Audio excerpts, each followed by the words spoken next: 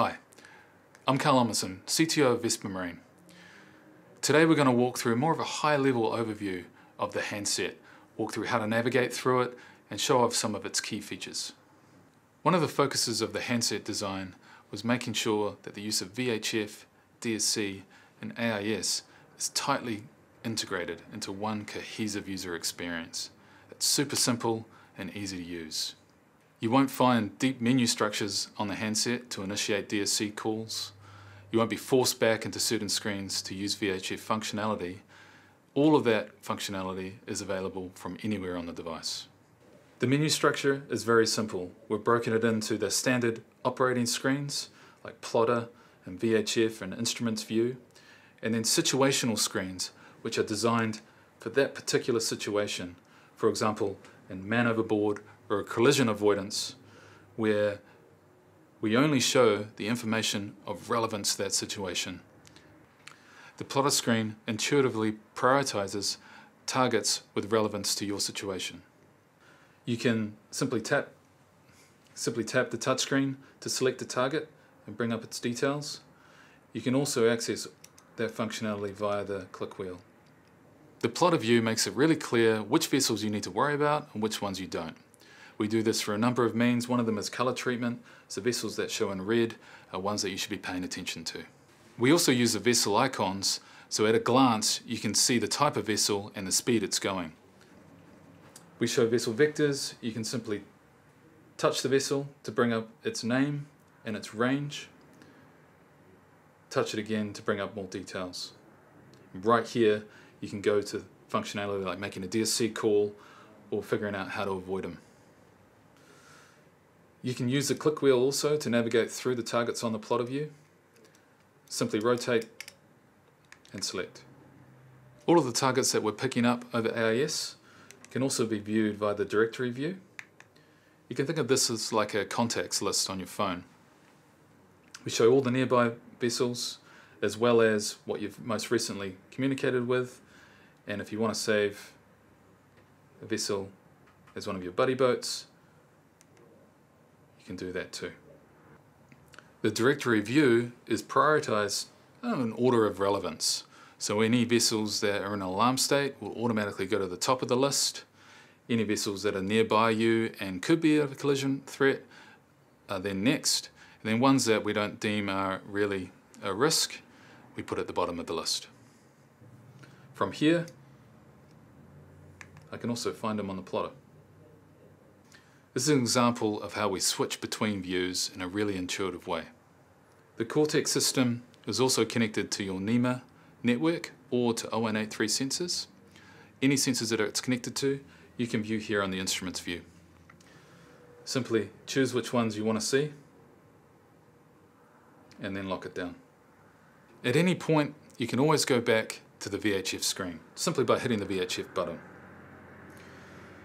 Now the VHF screen is provided there for the VHF functionality like dual watch and choosing a preset, but to operate the VHF you don't have to go back to the screen. You can do that from anywhere on the product.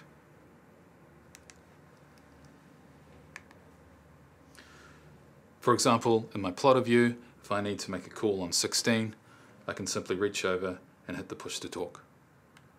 On the VHF screen we provide some conveniences. The call sign is displayed, your call sign, so that if you have to make one of those calls, you can just recite it directly off the screen. Also, we show the position that you're currently at and current UTC time. The VHF screen is simple by design. We just show the functionality that you really need. Dual watch can be accessed by simply touching the screen. Presets can be easily accessed too at the bottom of the screen. Adding a new preset is very straightforward. At any time, if you need to get back to 16 in a hurry, simply tap the 16 button.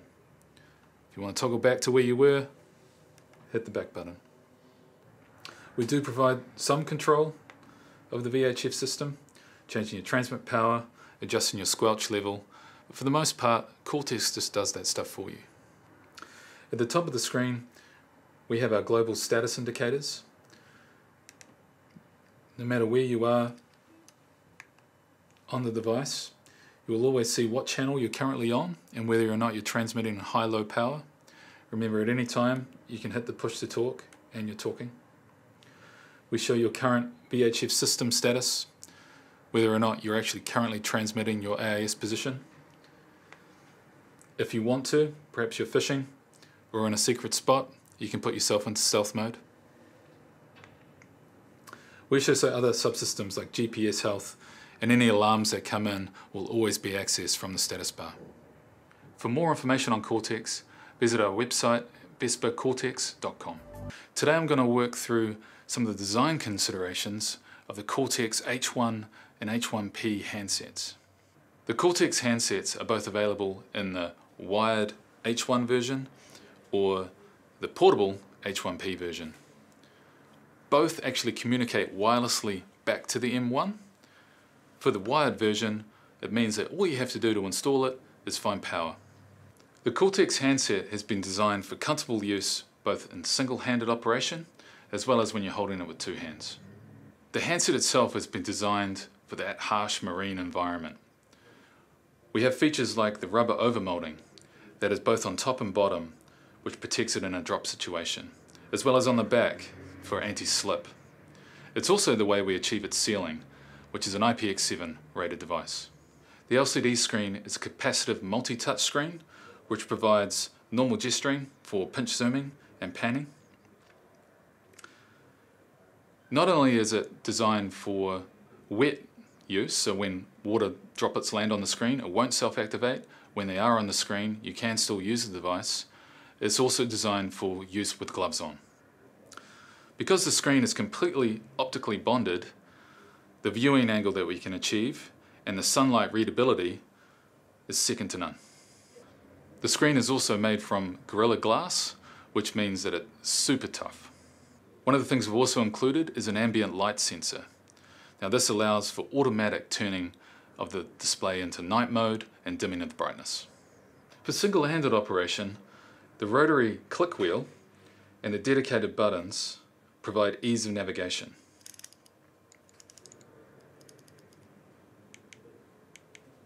All of the core functionality and device navigation can be achieved through these buttons. All the critical functions are right where you need them. We have DSC calling, changing my channel to 16, or dropping an MOB waypoint. Also on the back of the device you'll find the DSC distress button, which allows you to initiate a DSC call in a distress situation. The audio quality on the handset is nothing like your cell phone. Its super loud volume of 85 dBA means that in those windy days you can hear it crystal. We're going to walk through using Anchor Watch on Cortex. The Cortex system is designed to alarm you in an anchor drag situation. The alarming logic is actually running on the M1, which means that in the middle of the night you can power down all your displays, all your handsets, and you'll still be notified if there is an anchor drag. Before you drop the anchor, we provide some relevant information, your current speed over ground and current depth. This helps you decide when to drop the anchor and how much rode to put out. Dropping the anchor is simple as just clicking the center button of the click wheel. We show your past positions through what we call breadcrumbs.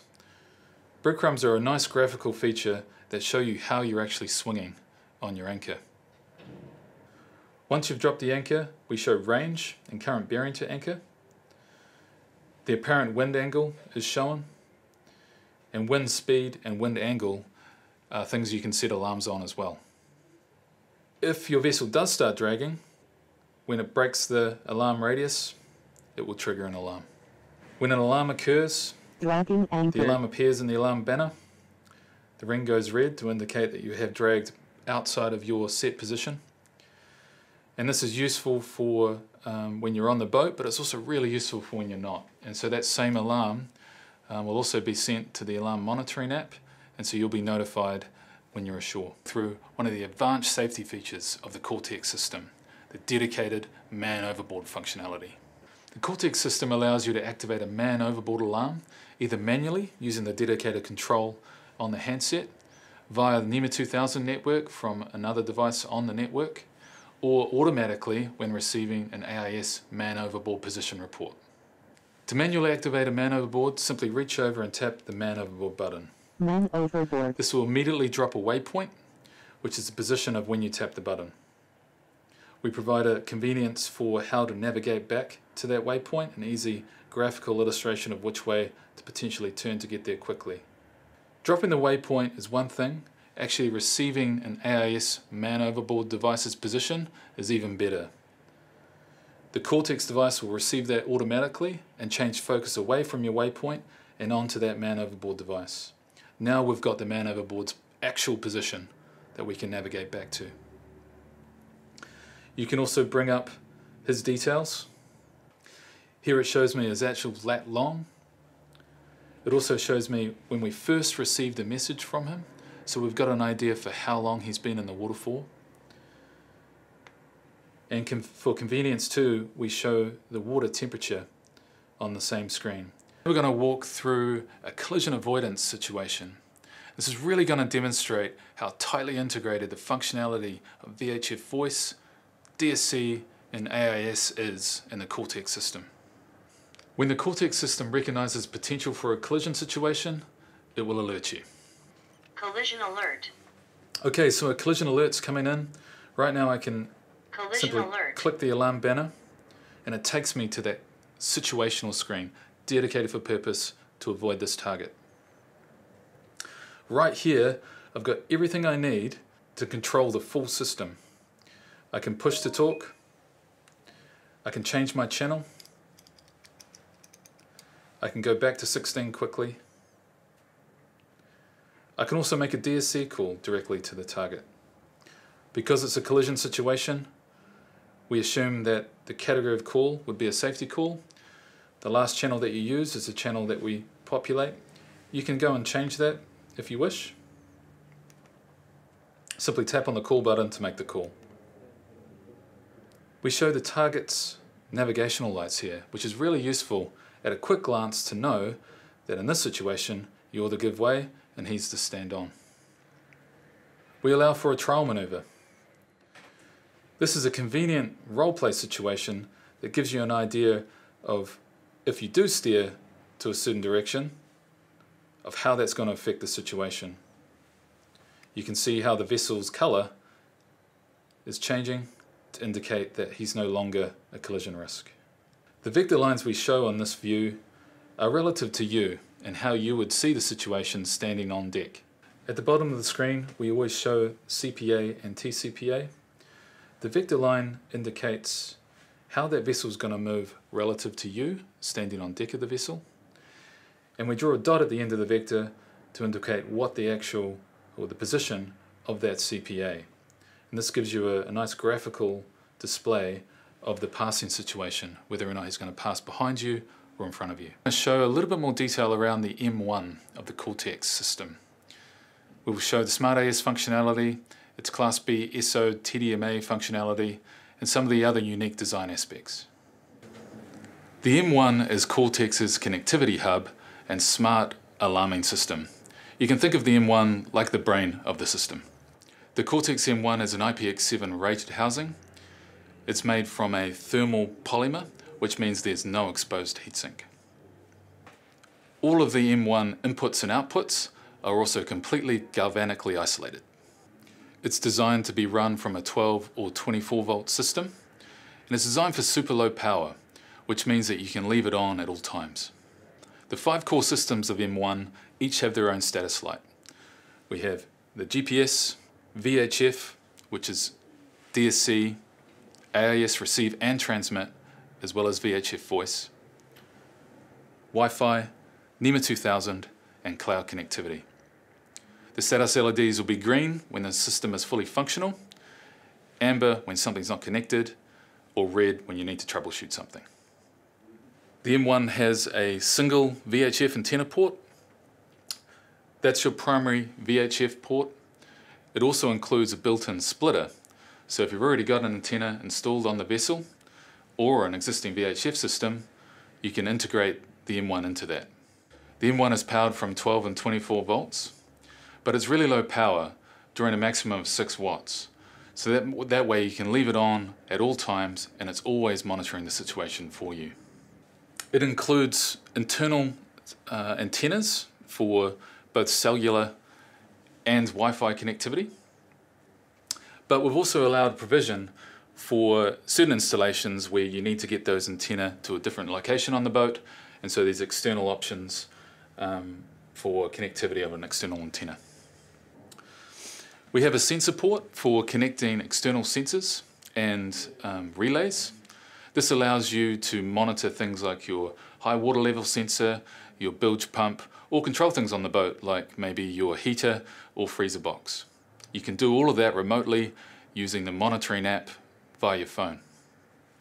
It also has built-in NEMA 2000 connectivity. This allows for those sensors that are on your vessel connected to NEMA 2000 to be monitored as well, but it also does the classic Smart AIS functionality of translating NEMA 2000 to 0183 and distributing those sensors via Wi-Fi to anything else you might have on the vessel. The audio port is included, which is both a audio port for VHF receive, but it's also our primary alarming port. So when a Smart AIS alarm occurs, the annunciations for those alarms will be received over that port. This allows you to power down your handsets, but still get notifications of alarms. It also has a built-in heading sensor. This is really important, super useful for our anchor watch feature, as it enables accuracy of your anchor position. It's also very useful for when you're transmitting your AIS position. The M1's cloud connectivity allows core features like our Smart AIS alarms, bilge alarms, high water level sensor alarms to be accessed from anywhere, whether on board or ashore. For more information on Cortex, visit our website vespercortex.com.